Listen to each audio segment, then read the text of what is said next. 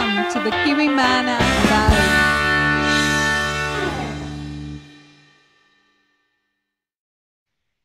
Okay, hi everyone, this is Gary here from Kiwi Mana, and today we've got Lucas Blair from Pennsylvania. Is that right, Lucas? Yep, that's How right. are you going today? Oh, doing well, Awesome. doing well. Oh, that's great. And Lucas and his team are creating a electronic book called The Lost Bee, and it's a book to teach children how to about pollination and the importance of bees. So would you like to tell us a bit more about that, Lucas? Yeah, sure. So the book is actually I guess they would call it, it's not just an ebook, it's like an ebook app. So it's the kind of thing that would be on Should I do a test screen share real quick? On a tablet, and so like think iPad, Android tablets, that kind of thing. And it'll play like a traditional book, so you'll be able to, go through the story and that kind of thing. But one of the things my company also does is we make educational games and simulations. So we wanted to include on some of the pages of the story actual games that kids can go in and they can play a game as a bee, and then so do worker bee jobs, that kind of thing. And the story for the book is kind of cool. It's we took some liberties, so we're working with subject matter experts from the Xerxes Society and the Center for Pollinator Research at Penn State. So they're keeping us making sure our stuff is as scientifically accurate as possible. But I did take some liberties with the story so we could make a cool children's book. So the story is about a bumblebee that gets accidentally raised by honeybees. So then to stay in the hive, the bumblebee has to learn to be a honeybee to stay busy. So that's where the games in the story kind of come in. Oh, okay, sounds good. Yeah, I have actually seen bumblebees in the hive, so. Oh, really? Okay, yeah. That's what when we got feedback from them when I told them the story idea originally. They said no, that won't work. The honeybees would have eaten the bumblebee, and I told them like that would be like the shortest and saddest children's book story ever if they just found like page 2 they're like and then they ate him, so it would be kind of depressing. So they let me take some liberties so we could make it a better story. Yeah, well, like after stinging the bumblebee he's thrown out of the hive, it wouldn't go down too well, would it? Yeah, we'd have a lot of crying kids. So. Well, I mean, if you've seen the Jerry Seinfeld movie, the Bee movie? Yes, I have. I've seen that, and I've seen there was another popular one that I think was about ants or something like that. Maybe that was one of them was like called A Bug's Life or something like that. But yeah, they were that's right. Yeah. pretty popular. Yeah, yeah. Yeah, I don't think I don't know. I don't know if I think our story follows like the typical story arc. I don't know. I don't think I invented a new kind of story, but it's the first one that I'd seen where it was bees and bumblebees. And really the thing for us is we want it to be educational. We want to make kids aware about, how honeybee biology works, and then there's some environmental issues addressed in there too. So things like monoculture farming and the use of pesticides and how that affects bees. At one point in the story, the bees have to pack up and kind of move because everybody's getting sick because there were pesticides sprayed by the hive. So things like that were talking about some bigger environmental issues, along with having some, hopefully some fun games to play and educational games. So. Oh, that's fantastic. So why did you choose to aim it at children? Is that because it's sort of where your company's aimed at, or was it an intentional thing? Well, we make games for almost everybody. So I've made games for everybody from kindergartners or pre-K all the way up through Marines, the Army, or we've made them for people that are adult learners. So pretty much all ages. But I think the reason we chose something for children, and then specifically a children's book and a children's ebook is if you can teach a kid something or teach a child something or change their opinion about something or make them think about something a different way, then you can have an impact on something for their lifetime. So it's not to say that I don't want to change adults' opinions too or teach them things, but I like that. And then I think and I say this in our Kickstarter video too. I think we like the idea of a children's ebook because for the age group that we're going for, they probably can't read by themselves for the story anyway. So it's more like a bedtime story. So then the cool thing is parents will be reading the story with their kids. So then parents are going to be learning about this. The kids are going to be learning about it. They can maybe play the games together. So and and we're going to make it so the games in the story are for younger kids difficulty wise, but then we're going to have an arcade mode built into it, and the games will actually scale in difficulty so anybody can play them. Anybody that's interested in bee biology or anything like that, they'll be able to play the games and have fun. So. Oh, fantastic. And so what platforms does this game or ebook run on? Is it a PC-based one, or is it a PlayStation, or? No, a tablet-based primarily will be the ebook. So think your iPads, your Android-based devices, like Kindles, Nooks, that kind of thing. There's a giant cat here behind me. My apologies for that. Yeah, I can see that. Yeah, that's Yeah, right. she's a beast. But yeah, so primarily that. Although for the Kickstarter, we are going to have some special editions that people can get. So, the normal book is going to be an ebook. It's going to be the full story. It's going to be narrated, so audio narrated, so you can hit a button. It'll read the story to you by a professional voice actress. 6 games, but then we're going to have some special editions like softcover and hardcover versions of the book that are just, it's only going to be for people that donate to the Kickstarter. So they'll get that, and they'll get the ebook and a PDF that they can just read on a PC or anything and share. So Yeah. Oh, that sounds cool. And okay. And do you want to just show the audience a few screenshots of it then, just to get yeah, people a sure. gist of ideas? So I'll Yeah. show everybody 2 screenshots of some. I'll do a little screen share here. So the first scene here, and this is essentially the first scene in the book, and these are just concept images that we're using for now, but these are all going to be hand painted, and then the game art is going to be painted in a similar style but digitally. So this is the first scene in the book, and what's happening here is two honeybees who have a hive in the tree up there. They find a larvae on the ground, and they think that it's one of their larvae. So they're gonna, as the story goes, they're gonna take it up into the hive. And then what really happened is if you look here, we wanted to try to represent some biology here. There's an underground hive, which is the honeybee hive. So then it's actually a larvae from there. And then Yeah. and then so eventually they take the bee into the hive, and then so this is another scene from inside the book, and this has kind of in the ebook we're gonna have kind of a digital overlay, so some added scenes on top of the painting. So this is the bumblebee talking to her honeybee trainer. The bumblebee's name is Bumble. We got pretty creative with it, and the honeybee's name is Beatrice, and they're both female characters, and the Beatrice is in charge of training Bumble to be a honeybee, because that was they take Bumble to the queen, and the queen says you can stay, but you have to stay busy if you're going to be in the colony. So and then how the book will work as kids are reading through the book. If you see in the lower right hand corner here, there's a little bumblebee icon. If you touch the bumblebee icon at any point, because Beatrice a couple times during the book will say, in this case they're in the nursery, and she's explaining what worker bees do when they're in the nursery. So feed the larvae, clean cells, and the queen inspects their work. And she says, would you like to try? And if the answer is yes, then you hit the little icon, and then a game will load. And then in this case, this is the game for the nursery actually.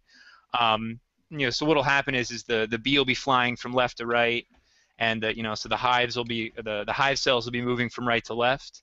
And then there'll be little hungry larvae. There'll be little cells that are dirty, and then wherever the player is touching, there'll be a bumblebee on their finger essentially, and then so they can go around, they can feed the larvae and feed just a simple game for little kids. And then the thing will speed up as you go. And then another cool game that we have planned for later on is there are 6 different games in the game, and this is all just a concept art, but foraging. So it's going to be like a top-down flyer. So the Bumble is flying through a field full of flowers, collecting nectar, collecting pollen, that kind of stuff. Hopefully, avoiding some other pollinators, because if you bump into them, then it'll lower your static charge. So I guess they build up a static charge as they're flying that helps them gather pollen and stuff like that. So they'll try to avoid bumping into pollinators, that kind of stuff. So, but each one of the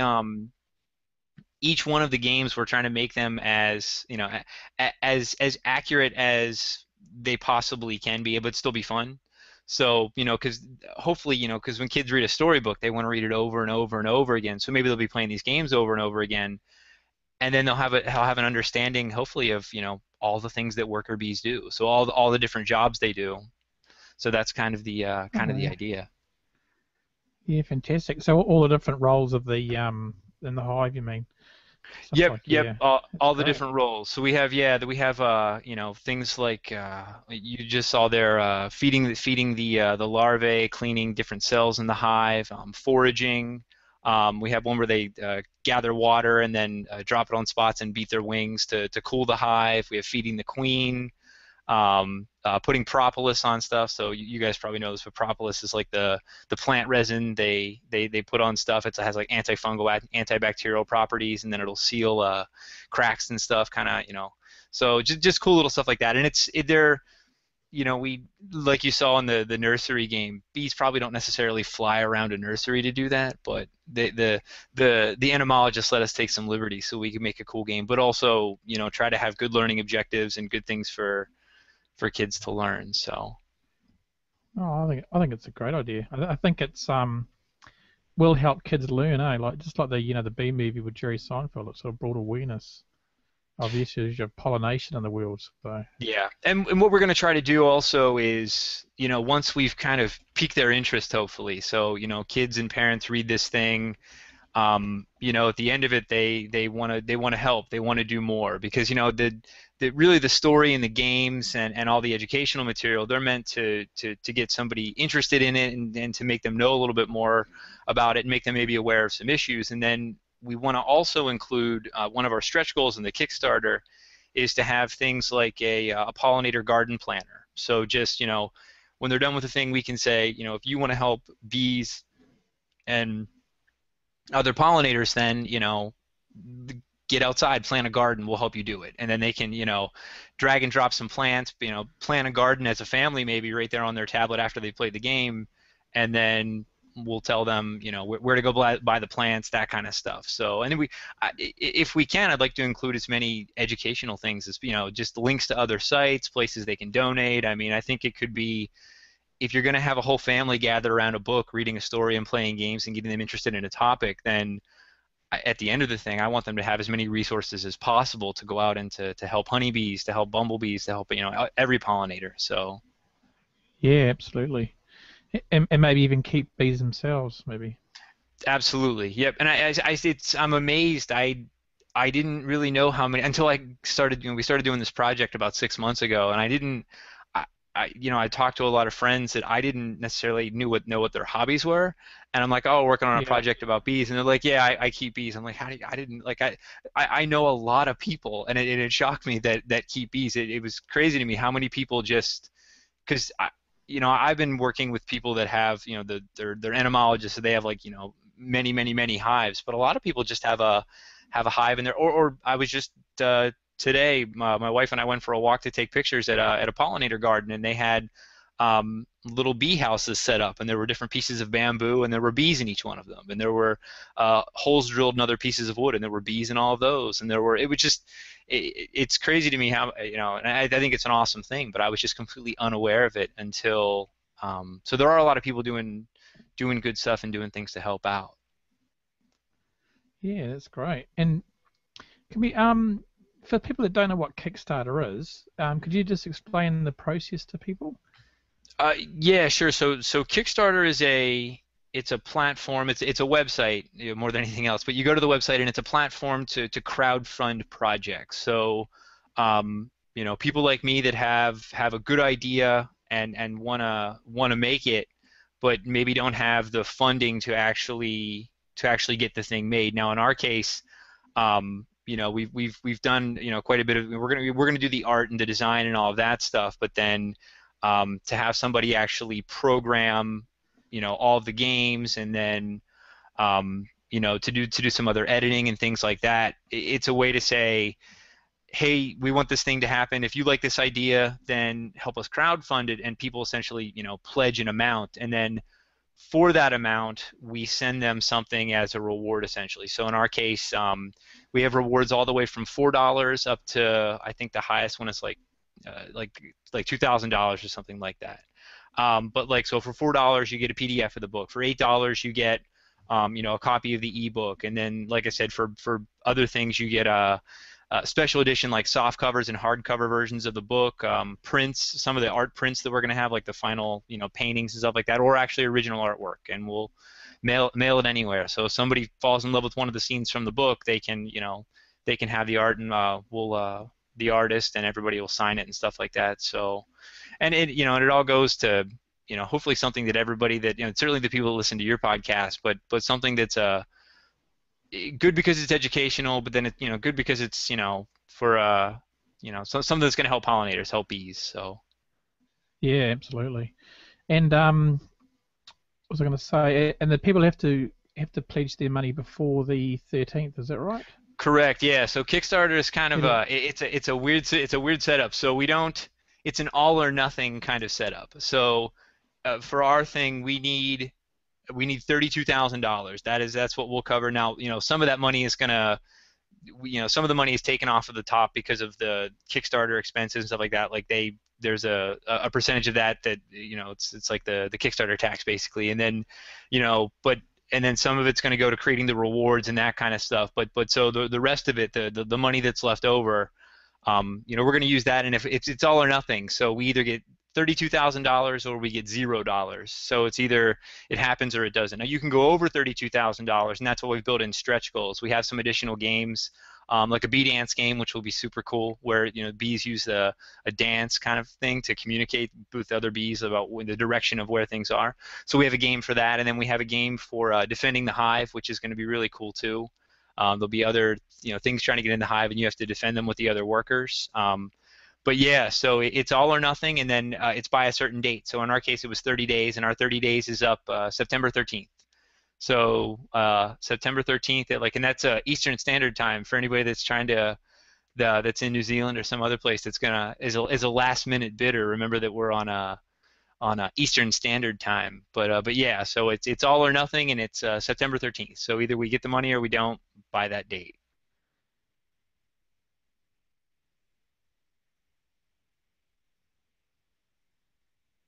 I think your audio might have cut out for me. Sorry. Oh, there you Sorry, go. I was muted there. Sorry. Oh, okay, good. No, Yeah, I thought I it was was. just saying that no, people probably need to put their bid in quite earlier than the 13th. I would suggest. Yeah, the sooner the better. It's funny how these things work, and I didn't. I was. This is my first Kickstarter.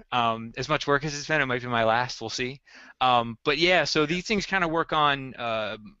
It's almost like a herd mentality kind of thing. When people see other people voting, there's kind of like everybody's like, oh, we got to get in on this, we got to get in on this. But then if there's like a lull in voting, so yeah, I would say if you're interested in the project and you want to support us, vote now, vote early, Yeah, absolutely. and definitely connect with us on. I'll definitely send you anybody that pledges. I'll definitely send them a message. But connect with us on social media and stuff like that too. So if anybody uses Twitter or Facebook or anything like that, we're trying to send out as many messages on. That's a really good way to reach a lot of people. So sharing those things or sharing the project on those platforms is a really good thing. That would help us out a lot too. So Yeah, and we've actually made a short code, everyone, guys, for this. It's called if you go to kiwimana.co.nz/lostbee, it's lostbee.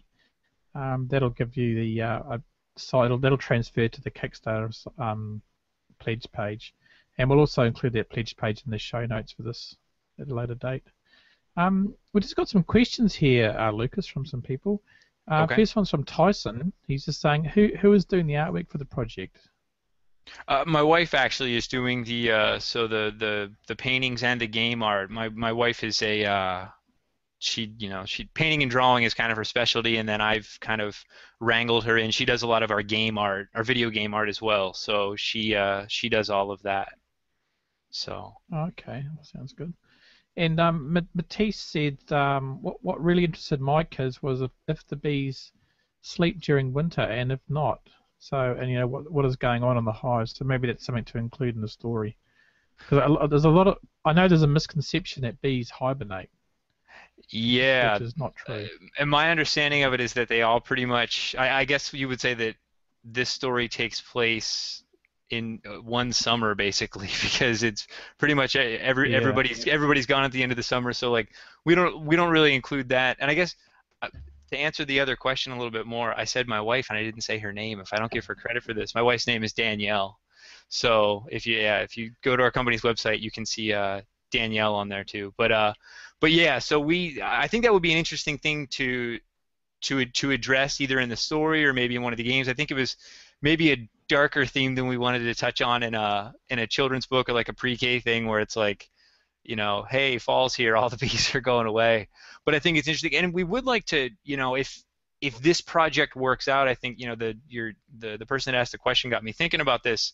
We've talked about expanding into other stories. So like since this is in this story it's Bumble meeting honeybees and learning to be a honeybee. I would love to Yeah. do something where Bumble meets butterflies and learns to be a butterfly. Maybe Bumble could be the pollinator ambassador. I don't know, but I think there's a lot of it's the kind of thing that I would really like to expand the story at some point and have new games and new stories and stuff like that. Yeah. Oh, that's fantastic. Oh, and Matisse has said he's gonna put a link to the Kickstarter account on his blog. So that's yeah. Thanks, Matisse, for doing that. That's Oh, awesome. thank you, Matisse. That's awesome. Thank you. Hmm. Oh, that's great. And so how are you feeling with the how's it going so far with the Kickstarter account? I haven't checked it this evening yet, but I think we're at like maybe 10 or 12%, so a little bit behind, I guess. Um, Number wise, we're probably since we're a week in as of today, so 7 days, like right around Yeah. today.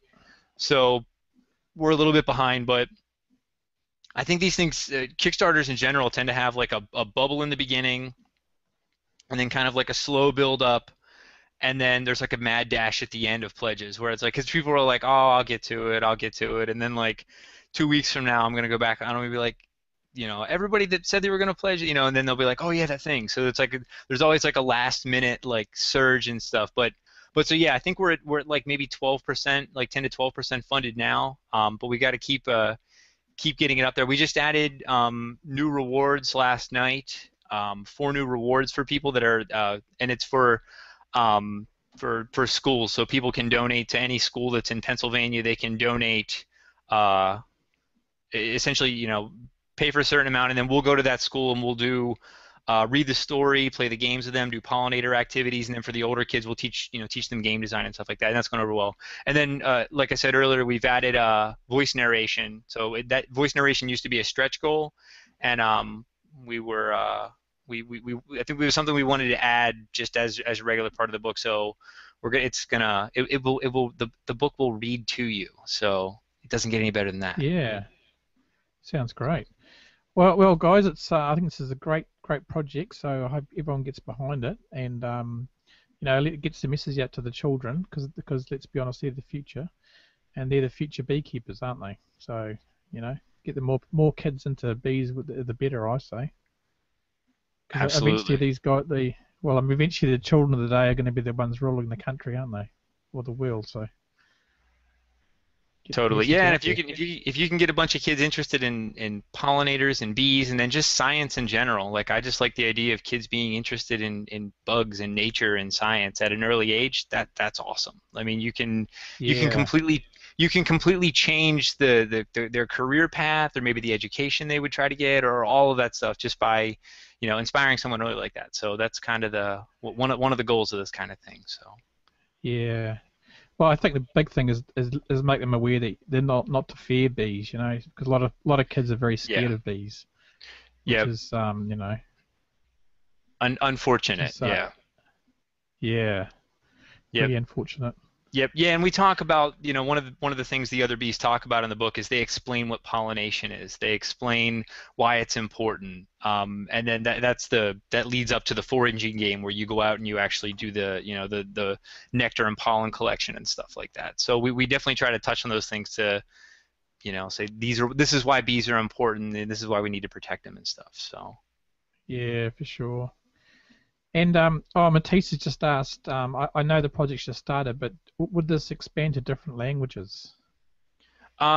We could definitely do. I think the answer is yes. I mean, the one good thing about doing an ebook app as opposed to something that's in print, that's as easy as just, we can update it at any point, So I think that's definitely something. My wife speaks Portuguese. My wife Danielle speaks Portuguese and Spanish. So I only speak bad English. So for me, you're stuck with that. But so I think things like Portuguese, Spanish, and then definitely whatever other languages are interested in it, we'll do our best to accommodate. So yes, I think at some point it definitely will be.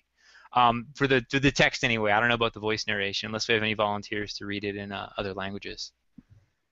Oh no, that's great. Well, cheers, Lucas, for coming along, and we'll get this out there pretty soon, so we can get some more people to pledge for you. Okay, great. So guys, get out there, kiwimana.co.nz/lostbee, donate some money, and yeah, thanks a lot. And just stay on the line to Lucas, and I'll just end the transmission. So thanks everyone for listening, and we really appreciate you guys listening and watching this interview with Lucas. Thanks, guys. Thanks, everybody.